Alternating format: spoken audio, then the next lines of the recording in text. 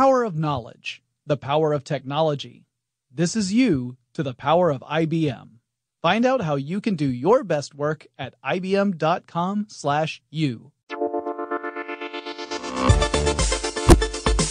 Get in touch with technology with TechStuff from HowStuffWorks.com. Hey there and welcome to TechStuff. I am your host, Jonathan Strickland. I'm an executive producer here at HowStuffWorks, and we made it, guys, all the way to episode 900. And they said it couldn't be done. Or shouldn't be done. One of the two. Who's to say?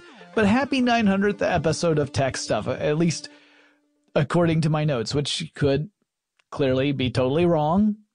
This may or may not be the 900th episode. I use a spreadsheet, and I do a little +1, and according to that, it's 900. So we're going to treat it like it's the 900th, because if it's not, you can just be comforted in knowing that there's no real significance to any particular number anyway. In other words, listen to every TechStuff episode like it's the 900th one.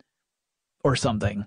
For today's episode, we're going to do something I should have covered hundreds of episodes ago. We're going to look at the HowStuffWorks story. It's a little different from how HowStuffWorks works. I think I have done that episode in the past, but this is more about the story of the company. And it's a complicated one for multiple reasons. Now, one of those is that we have two very different branches of the company these days. We have the website, HowStuffWorks.com. That's the business that hired me, so many years ago. It's the home to thousands of articles about all sorts of topics. And then we have the podcast network, of which TechStuff is a part, along with other great shows like Stuff You Should Know, Stuff You Missed in History Class, and shows that aren't so great like Stuff They Don't Want You to Know. That's for you, Ben Bolin, and more. We have those two different branches. And now, even though I got hired for HowStuffWorks.com, I work for the podcast side. In this episode, I'm going to focus mainly on that website side of the business. We will later on chat with Allison Loudermilk. She is the head of the editorial department here at HowStuffWorks.com, and we'll learn all about the process of pitching and selecting and editing articles for the site, as well as how things have changed since she came on board, and we'll look at the company in general and how that's changed over the years.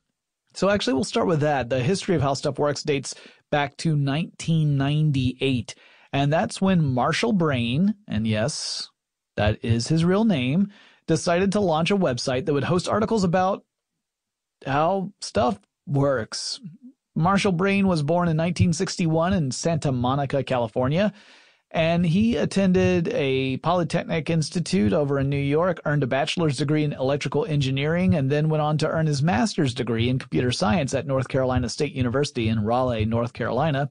And he became a computer science professor there between 1986 and 1992. In 92, he founded a software training and consulting company, and in 1998, he began publishing articles online on his new webpage, which he dubbed How Stuff Works. Early articles mostly focused on technology. How a car engine works is typically cited as the first article on the site. The truth is lost to antiquity, or we just haven't been able to get a straight story to find out. But How a car engine works is typically the one we say, yeah, that's kind of the first real How Stuff Works article. But others that came out that same year would include How television works, how the radio spectrum works, how a thermos works, and Marshall Brain's site became popular. It attracted lots of visitors, and in 2000, he decided he would hold a round of venture capital funding in order to ramp up this website, because up to that point, it had really been a hobby. He wasn't looking at it as a full business, but he saw the site grow, and he formed an entire business out of it. He hired on a staff. He set up a headquarters in Cary, North Carolina. But he did find it challenging to create a business that had an ongoing source of revenue. He wasn't able to really figure that part out, or at least get the backing of advertisers to really make a go of it. And by the end of 2001, he had to cut back on about half of his company's staff. So while he had hired on a bunch of people after that first round of venture capital funding, that money didn't last forever, and the revenue just hadn't come around yet, so he laid off about half the people he had to hire. He couldn't get the advertising support he needed to keep the site going. He sought another round of venture funding, and in 2002, there's a private company that was called Convex that made an offer to buy HowStuffWorks, and Brain accepted. The price was the princely sum of $1 million. The Convex Group was an entertainment and investment company. It was founded by a guy named Jeff Arnold. Jeff Arnold started his career starting several other businesses, but really was known for being the founder of a website called WebMD, which has been terrifying people ever since. Whenever you have an ache, pain, or strange rash, you go to WebMD, and then you realize that you've got some sort of Venusian death cold or something. But he founded this company. It was wildly successful. However, it wasn't a runaway hit right out of the gate. Arnold actually left WebMD after the dot-com crash that happened around 2000, 2001, and he said that he just didn't feel like he could lead WebMD through that turmoil. He didn't have the experience to do it, so instead he went and created the Convex Group. Now, the Convex Group was a company, like I said, that invested in largely entertainment ventures, and they acquired several other entities, so they purchased other companies. One of those was a company called Lidrock. Do you remember Lidrock? If not, here's a quick refresher. Once upon a time, my dear listeners, there were movie theater chains, in the United States in particular, but in other countries as well, that would include a CD, that is a compact disc, with certain drink purchases. The compact disc would fit into the lid of a gargantuan-sized soft drink cup, which I'm sure was marketed as a small, and the idea was that you would pop off the lid, take out the CD, and then you could discover new music, presumably by playing the CD. If you can just discover it by looking at one, your eyes are lasers and you're a robot. We had some of these Lidrock lids around the office when I first started at HowStuffWorks. It was a subject of some jovial conversation at points in the editorial department.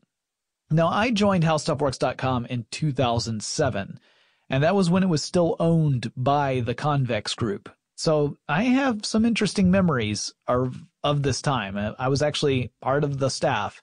Anyway, the Convex Group bought HowStuffWorks with the goal of selling it for a profit further down the road. This was not a secret.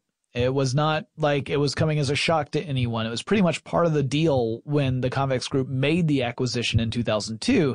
It's just it took a few years to get to the point where they could sell it for a really good profit. In the meantime, the website grew. Now, there was a time before I was hired where things seemed really interesting to me. Now, I never got to experience this firsthand. I just got to hear about this time, this wondrous, magical, mythical time before I got hired on. There used to be a branch of the HowStuffWorks site called Stuffo, and this was meant to cover more whimsical and lighthearted topics, largely entertainment-related topics. HowStuffWorks was thought to be more serious. It was going to explain stuff like refrigerators and computers and world finance. And Stuffo would answer really weird questions, such as who would win in a fight, Superman or a Jedi? Stuffo existed from 2004 to about 2006. And from what I heard, it was a lot of fun to work on, but it wasn't to last. By the time I was brought on, Stuffo was gone, and the editorial staff of HowStuffWorks itself had been through a really rough patch. All of the full-time writers, except for one, were gone. There was one remaining full-time writer when I was brought on. That one full-time staff writer was Tracy V. Wilson. Now, she's a host of Stuff You Missed in History class. That might be where you're familiar with Tracy, but I had known Tracy from before I started at HowStuffWorks. I actually was a writer on a series of things that Tracy would also occasionally write for, and that's how we knew each other. So I applied to work for HowStuffWorks in late 2006, got an interview in early 2007, and was hired on February 15th, 2007. At that time, Tracy and I were the only two full-time staff writers, with Julia Layton writing Questions of the Day. And we'll talk more about that in our interview with Allison Loudermilk, the managing editor of HowStuffWorks, in just a few moments. Now, a few months after I joined, the company began to reinvest in the editorial department. So it had gone through a dip where a lot of the people were either laid off or people left the job to go and do something else. And Tracy and I were the only two there. But it then switched where there was this reinvestment and the department began to grow. And we started to hire new writers and editors. And some of those people are folks that you might be familiar with, such as Josh Clark and Chuck Bryant. They came in on that first wave, so I was here first. I want that noted. These days they do host Stuff You Should Know, a podcast of some renown. I do not begrudge them their success. They're actually amazing. They are talented, they are funny, they are wicked smart. And so they are fantastic co-workers and great podcasters. Now, in October 2007, this was less than a year after I had started at the company, we got the announcement that Discovery Communications, that is the company behind the Discovery Channel, the Science Channel, TLC, and more, was going to buy HowStuffWorks. And the generally agreed upon estimate for the sales price, because these things are not always public, was $250 million. That's a pretty nice profit for that $1 million investment that was made back in 2002. Let me also explain what life was like back then for the writers of HowStuffWorks. Not in general. I mean, 2007 wasn't that long ago. You could probably remember it yourself. But if you were a writer in 2007, particularly when Tracy and I were writing, we would write one article every 2 weeks, and we would just alternate. By the time Discovery was purchasing us, we had switched to writing an article every week. And we then had more writers and more editors, so we could actually publish more than one article every week. Because back in the day, if you went to HowStuffWorks.com and you looked at that front page, there would only be one new article every single week. If you went back the next day, there might be different articles listed on the homepage, but they were all previously written. They weren't new. So this was a moment where we were transforming that, where we were trying to generate an entire web page's worth or entire landing page's worth of new content every week, which was a big challenge. It was ramping up quite a bit, and it put a lot of pressure on us as writers and editors. Now, HowStuffWorks was intended to become a digital arm of Discovery Communications, and on the surface, it looked like it was going to be a really good fit because the content on Discovery was all about asking interesting questions and finding out the answers, which is, if you hadn't figured it out, what HowStuffWorks is all about too. And there were a lot of cool opportunities that popped up due to Discovery being the owner of the company. So sometimes people had the opportunity to write for a television show or even appear on one. And there were also some things that were perhaps a little less positive, but that's to be expected with any major change in a company. It's not unique to how stuff works. This was also, of course, during a time at Discovery when the channels began to create some content that met with, let's say, mixed reactions, such as specials about mermaids and megalodons that seemed to be documentaries but were in fact fiction. That was a fun thing to live through and write for. Under Discovery, HowStuffWorks would also launch a new business, podcasts. Now, we're going to talk more about that in episode 901, but the major podcasts that we launched back in 2008 would be Stuff You Should Know, Stuff You Missed in History Class, which was originally called Fact or Fiction, and, of course, TechStuff. And Marshall Brain also launched a short-form podcast called Brain Stuff. From 2008 until 2014, HowStuffWorks was part of the Discovery Communications family, and we produced podcasts and videos on top of continuing to write articles about all sorts of topics. For a while, writers specialized in specific content categories, and I was asked and accepted to become deemed the head writer for computers and electronics, because everyone else was scared of them. We're all a bunch of English lit majors, but I argued that technology meant I had the easiest job of everybody, because here's a secret: technology either works or it doesn't. So you just learn how it works and you explain it and you're done. Whereas if you're covering any of those fuzzy social things, it gets way more messy and complicated. Josh, Chuck, Robert Lamb, and yours truly became senior writers at that time, and we helped shape the editorial voice and the direction of the website. We experimented with creating new experiences, such as with Android and iOS apps, and we collaborated with other parts of the Discovery digital network. By 2014, Discovery's strategy for digital was changing. The company began to sell off or shut down various divisions within their digital network. It wasn't just HowStuffWorks, it also was SourceFed and others.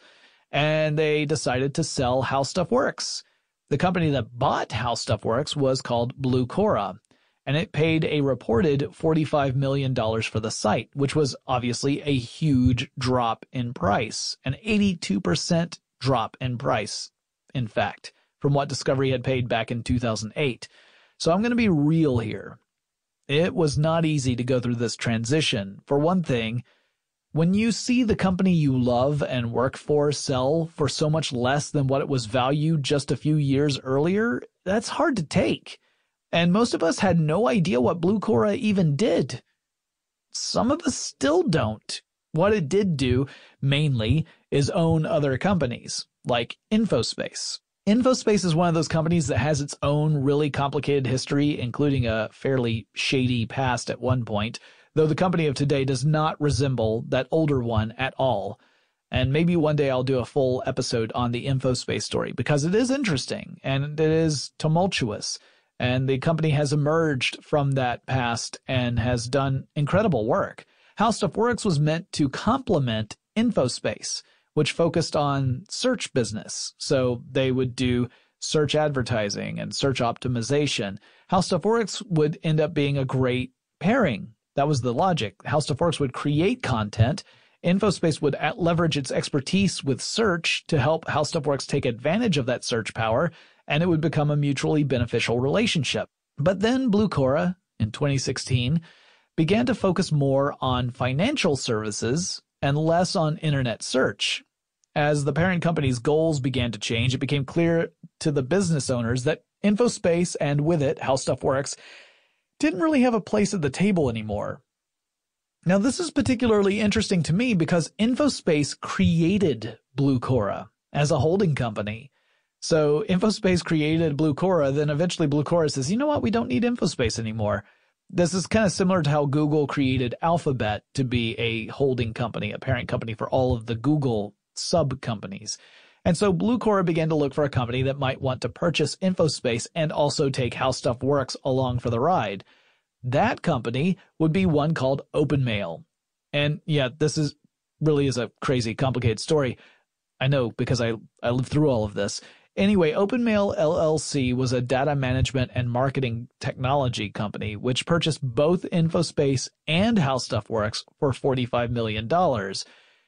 Which also stung because now the company that was purchased 2 years previously for $45 million was being sold with another much larger company for a combined price of $45 million. OpenMail would later rebrand itself into System 1, and in August 2017, System 1 announced it was going to spin off HowStuffWorks as an independent company, and that's where we are now. In that time, Connell Byrne has been my boss twice. He joined HowStuffWorks in 2007, a few months after I started, and he headed up the company for several years until Discovery sold HowStuffWorks to Blucora, and then we parted ways. Then, as HowStuffWorks became an independent company in 2017, he returned, and now he's the boss again. So that's kind of interesting.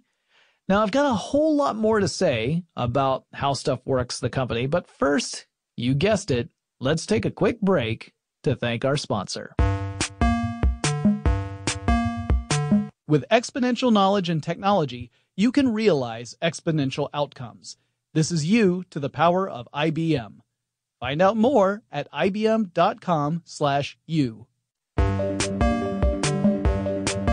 All right, we're back now. I'd like to switch over to an interview I did earlier with Allison Loudermilk, the managing editor of HowStuffWorks, to talk about the voice of the site and how things have changed over the years.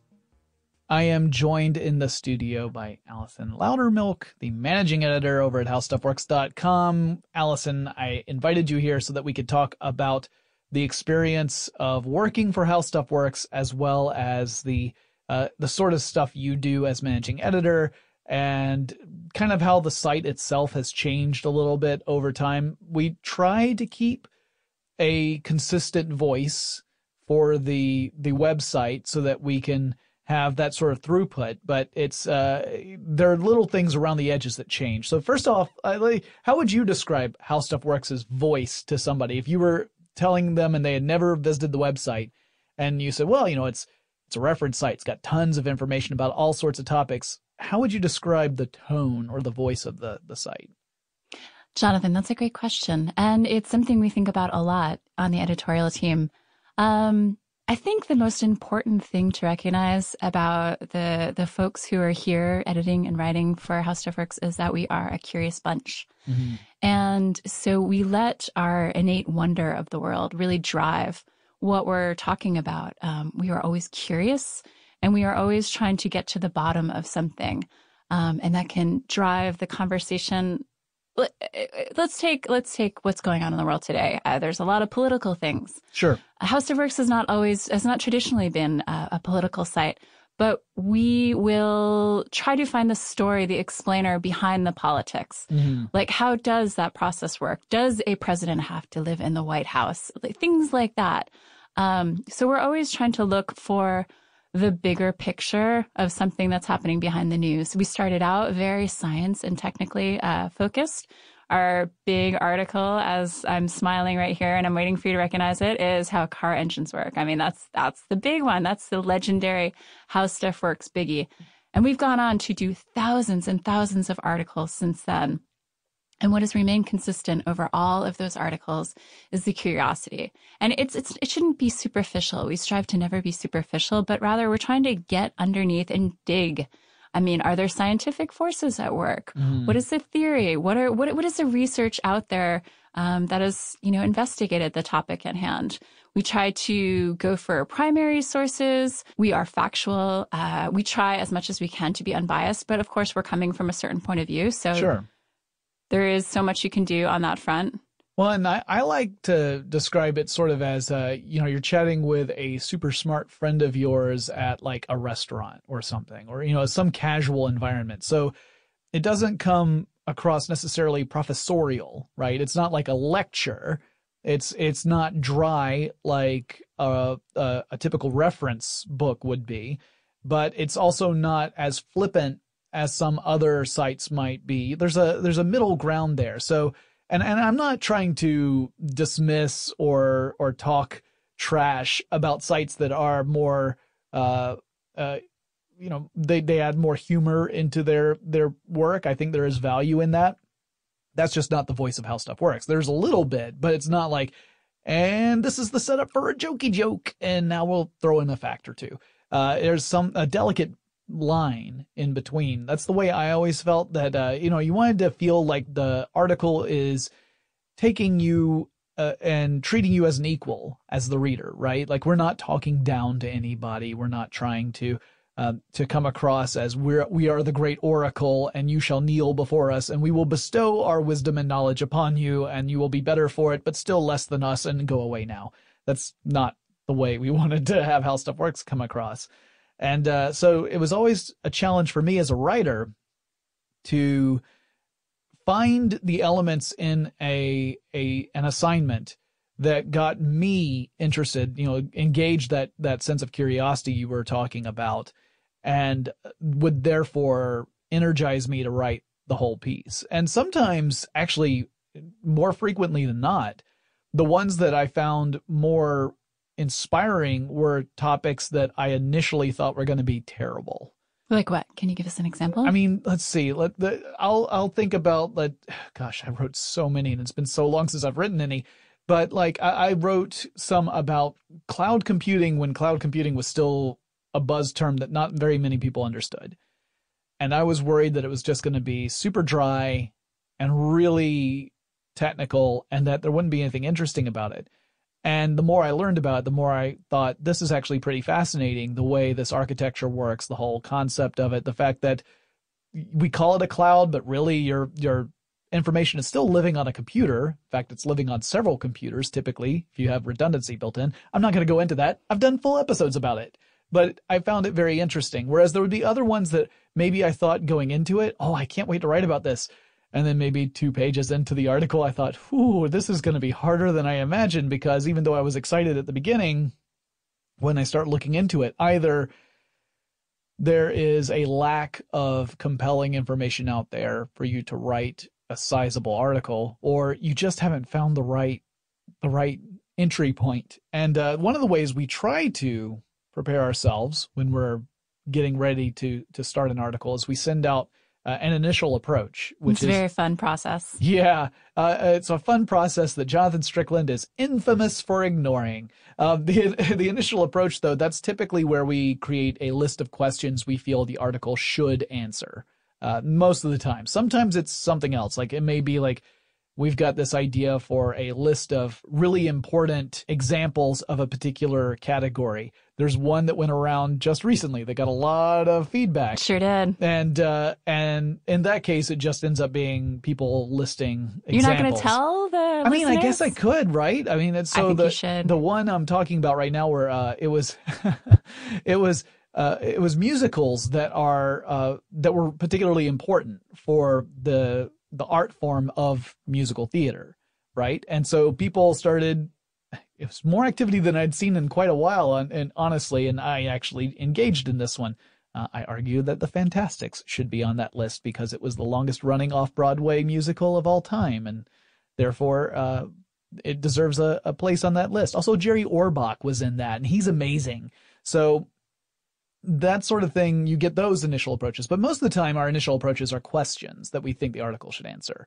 And I love that process because it shows kind of how everyone thinks based upon the questions they tend to submit. So let me give you a classic Tracy submission. Tracy V. Wilson, that is. Tracy V. Wilson, one of the co-hosts of Stuff You Missed in History class. She, I believe now, is the most senior of all HowStuffWorks employees. I think that she's been here the longest of everybody.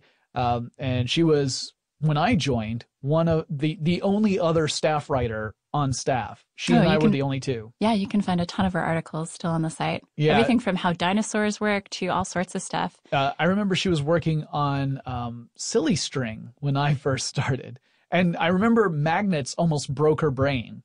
How magnets work almost broke it. I mean, let's be fair. The Insane Clown Posse couldn't figure it out. But Tracy, she sat down. She finally, she was able to suss it out at the end. And so that article does exist.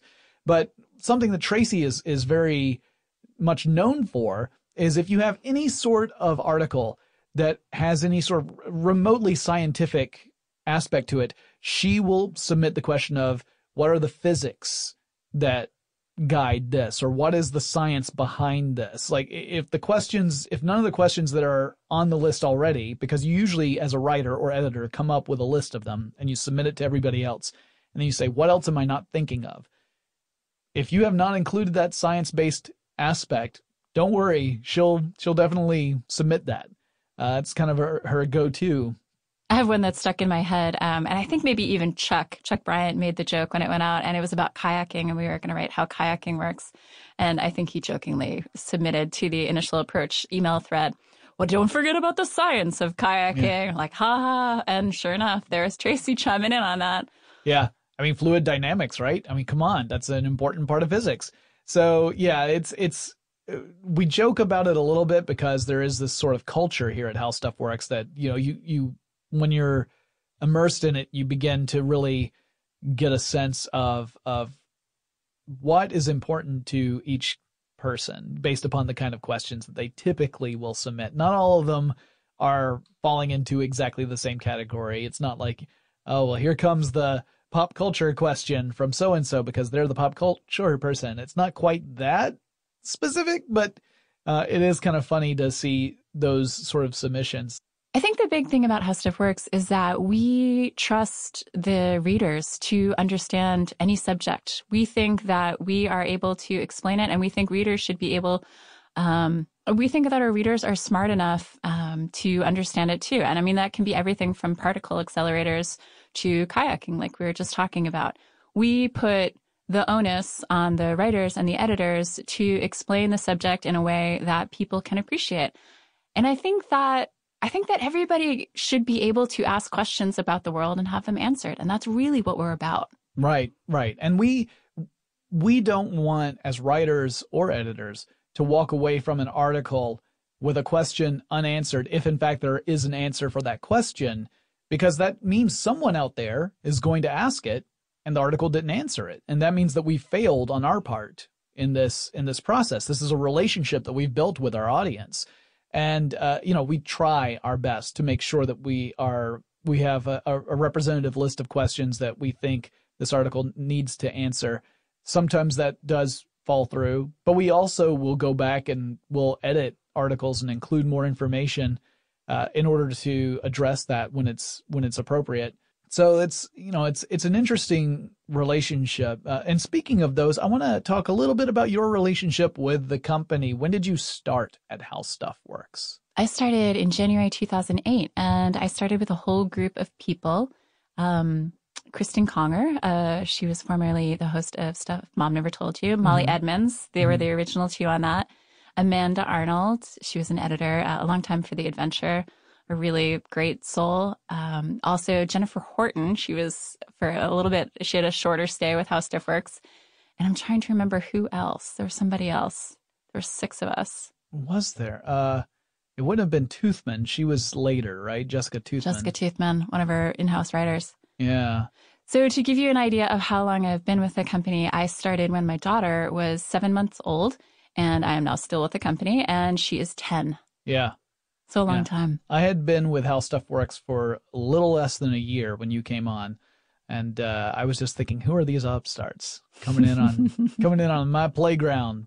Gosh darn it. No, I was excited because, again, like when I started, it was just 2 staff writers, Tracy and myself, and that was it. In fact, when I started at HowStuffWorks, we had one full-length article go up every week, which meant that Tracy and I had 2 weeks to research, write, submit, rewrite any article, and then it would go up, that following, like the Friday, and then 2 weeks later, the next one that we would write would go up on that Friday in 2 weeks. So we alternated. Tracy would have 1 week, I would have another week. But having 2 weeks to research, write, and refine an article was amazing. It was a huge amount of time. And there's a joking law. It's kind of like, how you have all these different supposed rules that kind of guide the universe, but really it's just us kind of making stuff up. One of those says that the amount of work you have will fill up whatever time it is that you have available to it. It doesn't matter how short or long the time is. It could be the exact same amount of work or the same output. But if you have 2 weeks to do it, it'll take 2 weeks to get it done. If you have 45 minutes to do it, it'll take 45 minutes to get it done. We had 2 weeks to write an article, and it was a single article per person. We also had another person who was writing questions of the day, which were super short. Those were, 1 page typically. Julia Layton, who would write 1-page articles that would try and answer a basic but interesting question. And that actually has been a throughput for HowStuffWorks as well. We've had that kind of approach of, we've got this question that we just want to know the answer to. Let's assign that to someone and find out what the answer is, because that's kind of a cool thing. And we've done that in podcasts. We've done that in articles. We've done it in blog posts. But things have changed since then. When you joined, by then it had already changed a little bit. Sure. People were really excited because the Discovery acquisition had been announced, and shortly thereafter was completed. So there's a lot of excitement around that. Yeah, there was a lot of trepidation, but also excitement because suddenly we were going to be part of a much larger media company. We weren't entirely certain how that was going to play out, but it ended up being really an interesting experience. And I mean, everyone says, oh, you use the word interesting, and that can mean either good or bad. Both happened. I mean, there were good things with the Discovery relationship. There were things that were not so good, depending upon where in the hierarchy you were, right? So one of the examples of something that might have been a little frustrating was that we would occasionally get requests to write or record information about some related Discovery topic. And that put the challenge on us to find a way to do it where it didn't just come across as an advertisement for a Discovery show. And sometimes that was not so hard because Discovery covers a lot of stuff that is very much aligned with the sort of things that HowStuffWorks covers. Sometimes it was more challenging, where you really, the request was, well, it's essentially going to be, this is going to be about the show. There's not much I can do about it other than to make sure I do the best job I possibly can creating this piece of content so that it serves both the site and discovery properly. And that's always delicate. I assume that, you came in right at the beginning of that relationship. I'm sure there were times during it that were more challenging than others. Yeah, Robert and I worked on this show and produced pieces for this awesome series called Life, and it was an adaptation of the Attenborough BBC series that they'd done, and it was a lot of fun. And he got to interview some of the directors and main characters involved, and it was super interesting stuff. Just all about very, very close to HowStuffWorks core, just questions about animals and how the world works and the ecosystem and the inner workings. It was very fun. We enjoyed it a lot. Yeah, that was great. There were other times where, and I mean, I'm just going to speak frankly here because it's my show.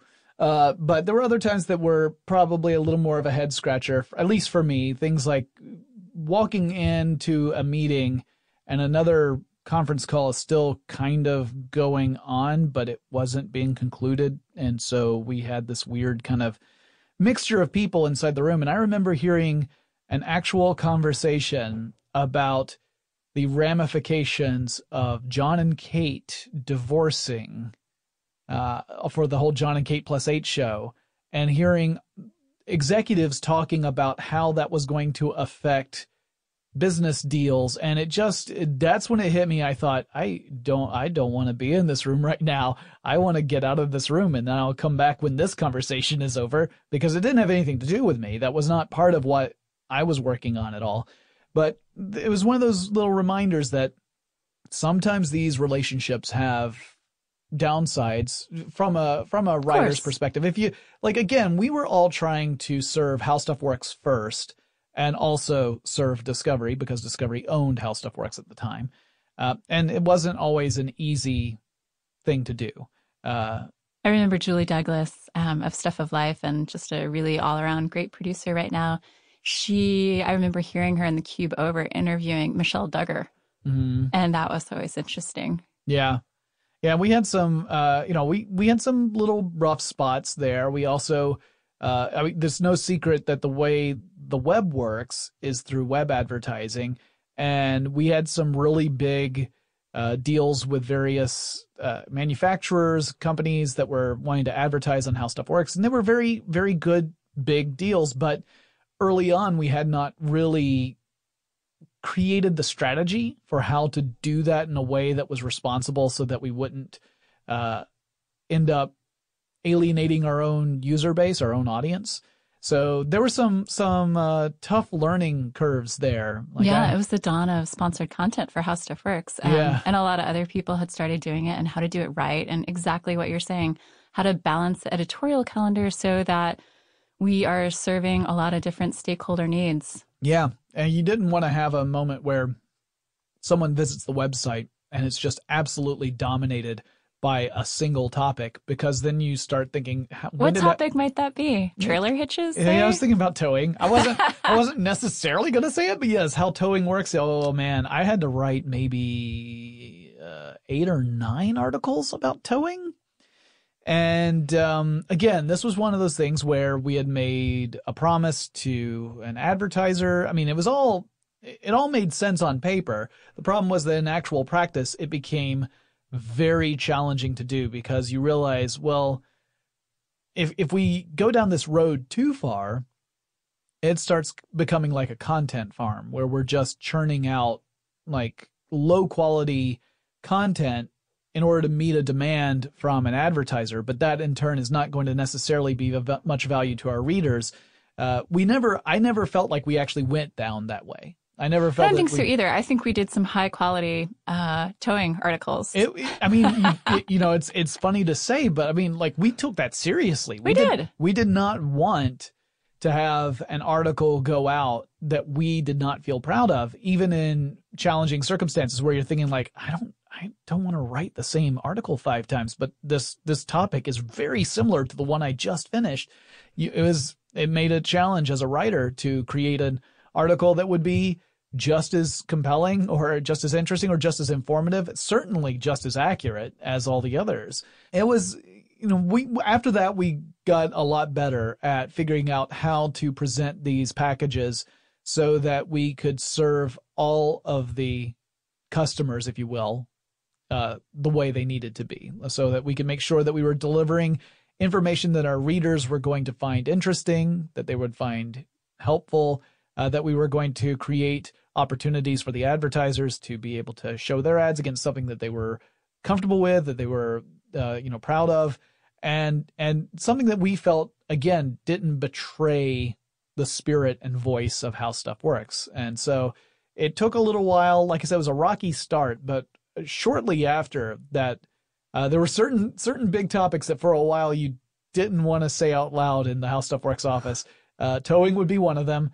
Skin cleansers was another big one. We did a lot of skincare articles. Yeah. That's exactly right. Yeah, no, I wrote one. Let me tell an embarrassing story about myself. Please do. With writing. So Jonathan sometimes has reading comprehension issues, it turns out, especially in email, because there was a list of assignments that went out. Actually, I think this was in a spreadsheet. There was a list of assignments that went out about skin cleansers. And there were two very, very, very similar article titles. One was about skin cleansers, and one was about a very much related topic, but it wasn't skin cleansers. It was some other skincare type of product. But both of them were supposed to be top 5 gluten-free blah, no blah, way. blah. We were talking about gluten-free back then? Oh, yeah. No so kidding. I got, first of all, multiple issues I had with the article, but one, the one that I made the mistake on, I'll get that out of the way, is I wrote the wrong article. I wrote one that Josh Clark had been assigned. He got, because there were two articles, like I said, that had very similar titles. I grabbed Josh's, and Josh also wrote Josh's, as Josh should have done. And so we actually had 2 top 5 gluten-free skin cleanser articles come out. And the one I was supposed to write, which was also a gluten-free skincare thing, but it wasn't cleansers. I can't remember what it was. I never wrote. They just decided not to have me write that one, probably because my page 0, which is our landing page, our first page that people would see if they went to the article, explained why a gluten-free skin cleanser was totally not necessary in the first place. Because you don't absorb gluten through the skin, the molecules are too big, you have to ingest it. So unless you're eating your skin cleanser, the issues you have with gluten would not be a problem with these products. Therefore, the list is superfluous. And I have a feeling that attitude probably meant that they didn't want me to write the real article later. And I can't blame them. And is that batch of articles the ones that gave your skin its current rosy glow? Oh yeah, that and just the fact that I'm practicing. My plan is that when I'm ready to retire, I'm gonna segue into being Santa Claus. So I want to make sure I have those rosy cheeks going when I get there. So it's a gradual. I don't want it to be a shocking transformation. So I'm planning ahead now, and we're just gonna very gradually get there. But I'm going to be a really buff Santa Claus because I'm also, working hard. I'm working hard. So tell me a little bit about like how you've seen the site kind of change since you started. Obviously, we've gone through different corporate owners, and that has been a big part of it. But just your experience as being an editor, how has that evolved over the years? Well, the mode of storytelling has changed. I think that's a really important thing to note. Just as other publishers have embraced different forms of telling a story, we have as well. I think we're truly multimedia now. And most importantly is podcasts. Back in the day, we started podcasts. Jerry was here, and the original Stuff You Missed in History class with Candace and Stuff You Should Know when that all started. I mean, that was a long time ago. And the video guys were always here. I should say video team. They were always here doing wacky stuff. I remember Tyler, one of our producers now, and now an audio engineer, correct? Yep. I remember him walking around in that green suit in the office. Oh yeah, we had him in the Green Man suit. Yeah, we did this thing where it was the Invisible Man does something, and so we would shoot Tyler against a green screen, key him out entirely, and then you have an Invisible Man thing. But once in a while, you just walk around the office, there's Tyler in the Green Man suit going around. Yeah, so we've had a couple more avenues of storytelling open up, and my job as an editor is to figure out what the best experience is. What should drive, like, what is the story and what's the best way to tell it? Who is the best person to tell it? Who's the best editor? When should it go out? How much space do we need to give this topic to breathe? Should it be short? Do we need to get this out today because we really need it to be part of the conversation? Or do we need to give it a little bit more time and space and thought? When you were talking before, Jonathan, about how you had about 2 weeks to write that article, there is very much a conversation going on right now about a return to slow journalism, if you will, that the pace of articles is too fast and that we should be more careful and just pay articles their proper due in terms of time and space and word count and sources and all of that stuff. So in a weird way, a lot of these things have come full circle. It's still about the story, and it's just about the best way to tell it. And staying true to the How Stuff Works voice. Those are really the important things. So, I mean, right now, you know, we can embed a podcast. Hey, we're doing something about artificial intelligence. Great. I know a guy who has covered artificial intelligence a lot. I'm going to grab a podcast here, and I think if somebody's interested in listening to a little bit about it, like, great. They'll be able to read it. They'll be able to hear it. Whatever way they learn best, they will be able to get information about this topic that is relevant to their lives. One, and to your point about the slow journalism thing, like when I started, the goal for How Stuff Works was that every piece of content we were creating, apart from even questions of the day, really, they were all supposed to be evergreen, right? These were all topics that would be something that someone 3 or 4 years from now would go back and be able to read, and it would be just as relevant to them. Obviously, once they made me the head writer for the technology channels, I realized how impossible a task that is for technology because things just change so quickly. If you want any proof, go back and read any of the computer articles on HowStuffWorks.com and just look at the little technical specs that get thrown out as examples, because you'll sit there and if you start seeing processor speeds listed in the megahertz instead of the gigahertz, you're like, wow, when was this article written? Like, well, probably more than a decade ago. But I mean, the foundation of the article is still absolutely accurate. It's just that the details have changed because the scale of technology has changed so much. But that was sort of the goal, right? We wanted to make sure that the articles we were writing were things that weren't so mercurial that by the time we are ready to submit an article, the facts of the matter had already changed, therefore necessitating a revisit to what we had just written. Then we've gone through phases like we did How Stuff Works Now for a while, where it was much more rapid turnaround. It wasn't quite breaking news. We weren't investigative journalists or anything like that. We're giving more context to things that were in the conversation in the news. Very much the way TechStuff Daily is. If any of my listeners have listened to TechStuff Daily, that's kind of a TechStuff version of that same idea, where we take things that are kind of being talked about and give more context around it, but it's not in itself a breaking news show. We're just not set up for that. That's not the way we work. We don't, we're not news. No, our publishing tools wouldn't support it. Our publishing tools aren't meant to support that. Our editorial process is not meant to do that. So seeing this return kind of to the slow journalism, I think that whether that happens or not, I think that certainly plays more to the strengths of what we built this company around. Not that I think that there's no value in giving context to breaking stories. I think there is, but it's more challenging based on the tools that we have at our disposal than the kind of traditional, I'm going to really break down how X works and really understand it at a fundamental level and then explain it. Do you remember what it was like interviewing for How Stuff Works when you first came in? I do. I very much do.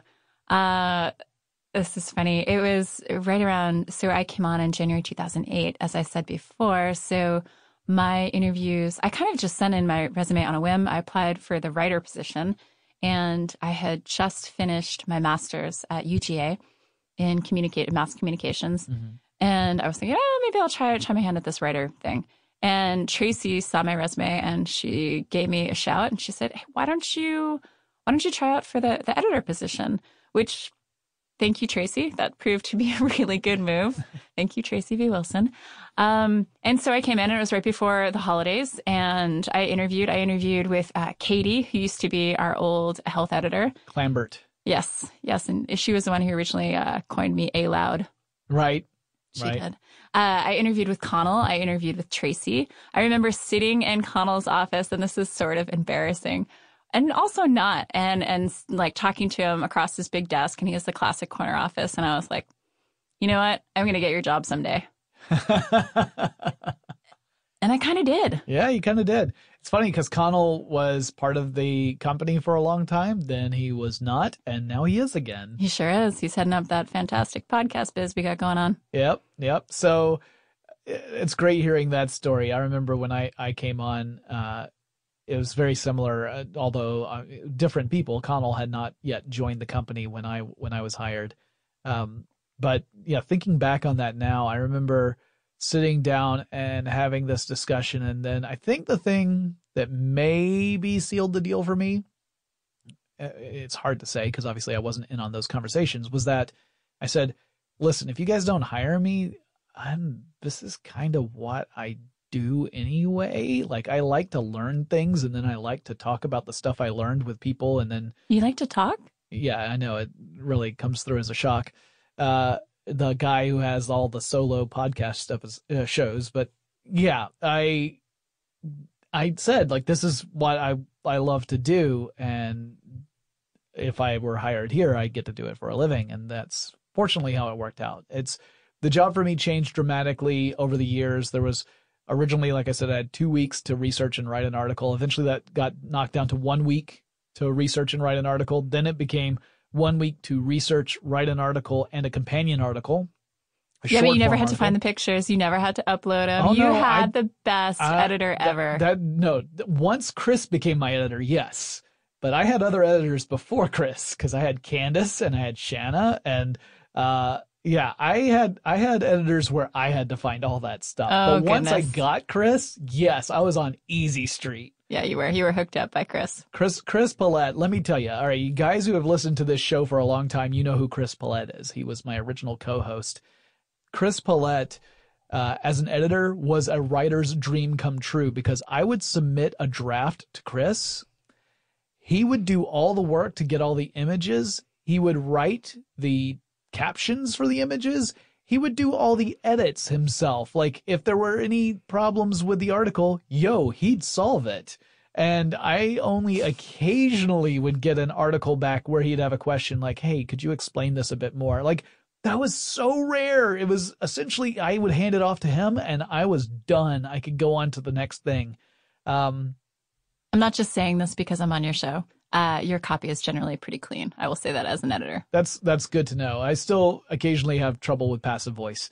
I got really good at knocking passive voice out of my writing for a really long time, but then I went for a good stretch without writing.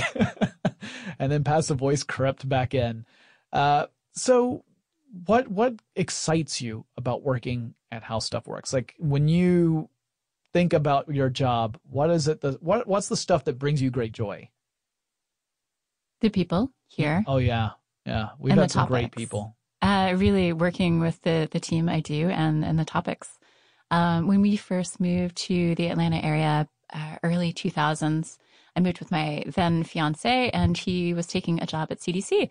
And I had a lot of respect for CDC and really thought I would go into health communications. And sort of my dream job was to work at the Centers for Disease Control in some sort of communication role. Mm-hmm. And I have since come to realize that HowStuffWorks is a very unique place to work in that you never know what we're going to be talking about. It has made my life and my world perspective so much bigger than it was. I think, honestly, it's helped me be a better parent. It makes me ask questions about things, and my kids, like, I will constantly ask them things about, well, how does that work? I mean, all of my friends tease me. They're like, yeah, how does that work, Alice? And I mean, we all get that question from all of our peeps. Oh yeah, no, whenever we have any kind of technical glitch here at the office, like let's say the internet connection goes down, then immediately you're going to get lots of people making jokes about how we should be able to fix everything. Sometimes things are outside of our control. Sometimes you have to really chase down where a problem is. But ultimately, you also have to remember we spend intense amount of time researching and writing and editing these things, and then we have to turn around and do something totally different, another completely different topic, sometimes radically different topic. And you can only hold on to so much information for so long before you are starting to overwrite old information. Like people will talk to me about an article I wrote back in like 2010. I'm like, listen, though that data is gone.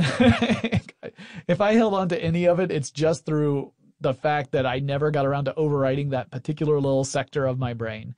But yeah, like you say, the people here are great. We've had some amazing folks work here. Many of them still working here, but like throughout the years, we've had a lot of talented writers and editors and illustrators and podcasters and videographers. Like just so many amazing people, some of whom still work in this building, just not at this company. Yeah, we run into some of them occasionally because they work right down the hall. It's just kind of cool, and we'll reminisce.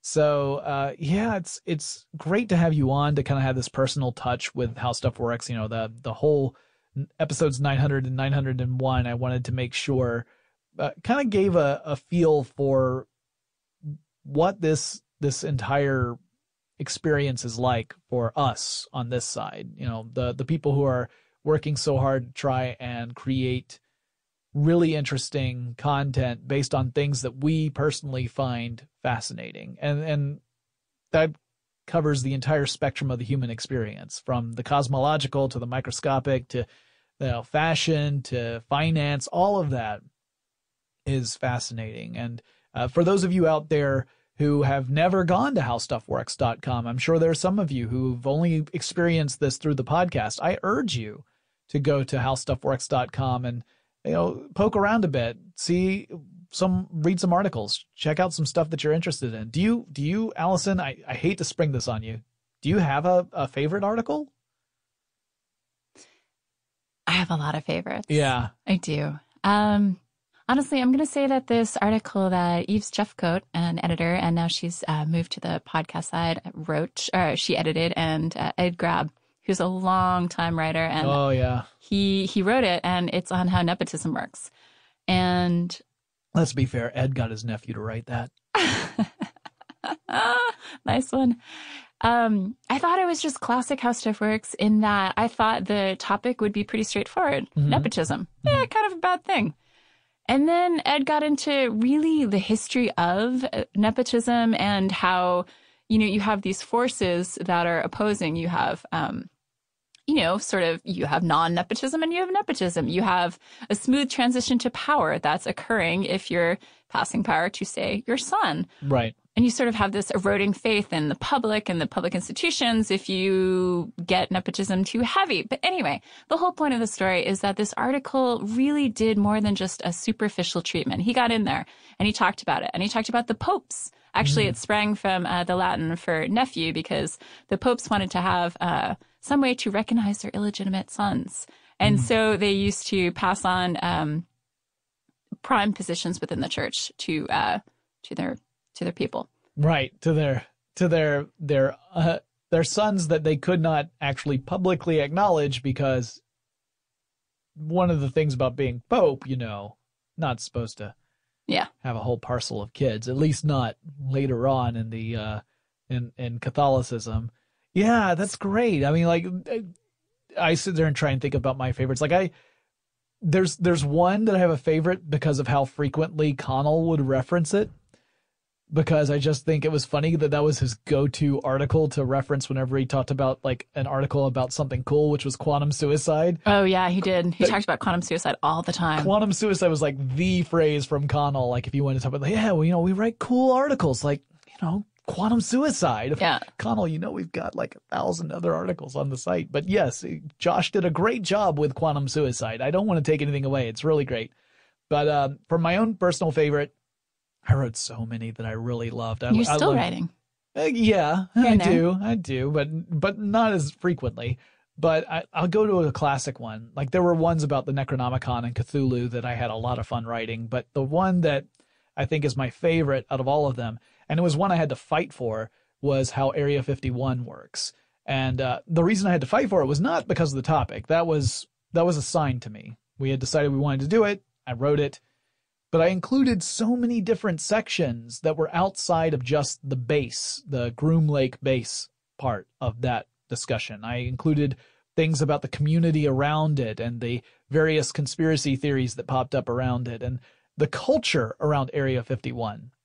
And to me, that was also just as fascinating as all the top secret stuff.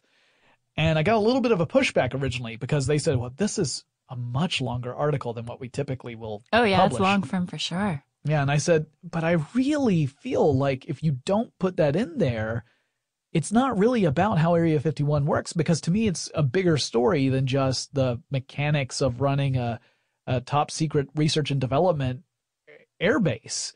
And eventually I don't know if my arguments convinced them or they just felt that it was going to be too much work to cut it down, so they published it. Pretty much the whole article, the way I wrote it, got published, and it's still up there at HowStuffWorks.com. So if you want to read a classic Jonathan Strickland article, it's How Area 51 Works. And still one of the most, like, I actually like that kind of relationship too between writers and editors, where together your goal is to create the best article possible. Sometimes that means pushing back. Sometimes the editors are absolutely right. And I mean, there were times where they made decisions and I was like, oh, I'm so mad. And then like 3 weeks later, I said, no, that was the right call. And then sometimes the writers are able to justify their choices, and that's great too. So it's been a fantastic experience. It's also been great having you here. Thank you for having me. Yeah, absolutely. I very much appreciate your time. Allison Loudermilk, the managing editor of HowStuffWorks.com. Every time you go and you read something amazing, just remember that somewhere Allison was yelling at somebody to write it.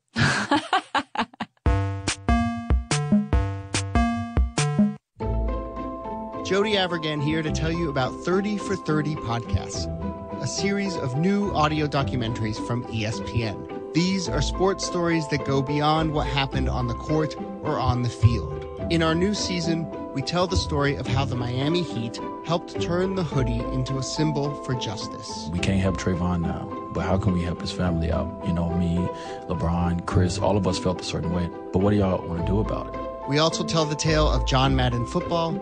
If I'm going to be paying a royalty on a football game, then I want the biggest name I can get. And it wasn't that hard to figure out that it was John Madden. The birth of the UFC. I was simply bringing back the glory of the ancient world. How could I go wrong? Come on. The battle to install lights at Wrigley Field, and lots more. You can find the new season and all of our episodes at 30for30podcast.com or wherever you get your podcasts.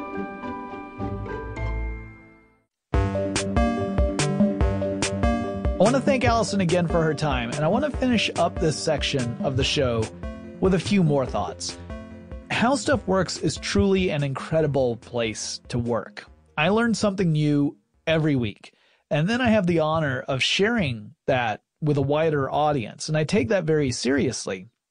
It is fun, but it's also something that I think is really important to keep in mind, that this is a responsibility. Anything that lets us engage our curiosity is something I feel should be encouraged. And like Allison said, it really, working here, trains you to be a critical thinker, which is a skill that I think has a lot of utility outside of just writing articles. I also think it's important to point out that while the site has been through numerous major changes of ownership, and with different directives and different goals, we always tried to create the most reliable, informative, and entertaining articles, podcasts, and videos that we could manage. I know I speak for everyone when I say we take this very seriously, and it goes well beyond the editorial staff. So that's where I have my experience, obviously, in the editorial department, but we also have folks in sales and marketing and web development, and they're constantly working to improve the company in various ways. And I would not be able to do what I do without all of those people. In our next episode, we're going to revisit How Stuff Works, but we're going to do it with an eye on the podcast side of the business. I'll be joined by Josh Clark, of Stuff You Should Know fame to talk about his experiences in the podcast world as well, so you do not want to miss that episode. Thanks for listening. And for those of you who have been with me for all 900 episodes so far, a huge thanks to you guys. You've had to listen to more Jonathan Strickland than any sane person should ever endure. But seriously, you guys mean the world to me. I'm extremely thankful for your support. I'm looking forward to recording 900 more. I'm not going anywhere. So get that thought out of your heads. Now, if you have any suggestions for future episodes of Tech Stuff, maybe there's a technological subject you feel I have overlooked for long enough and gosh darn it, I need to fix that, you should let me know in a nice way, preferably. And you can do that via email. The address for the show is techstuff@howstuffworks.com, or you can drop me a line on Facebook or Twitter.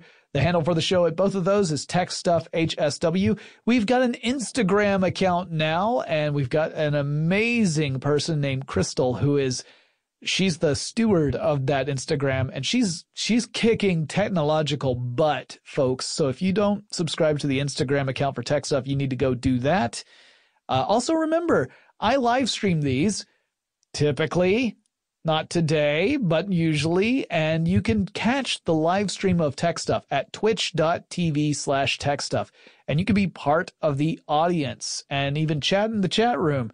And maybe the person who has been quietly sitting in this room this entire time, the moderator for the Twitch live stream chat, will be there to greet you or kick you out if you're a jerk, because Cat's awesome. And guys, I will talk to you again really soon.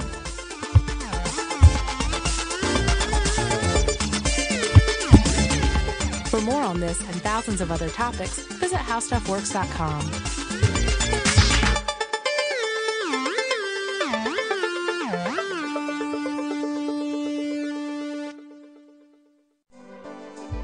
Hey there, podcast listeners.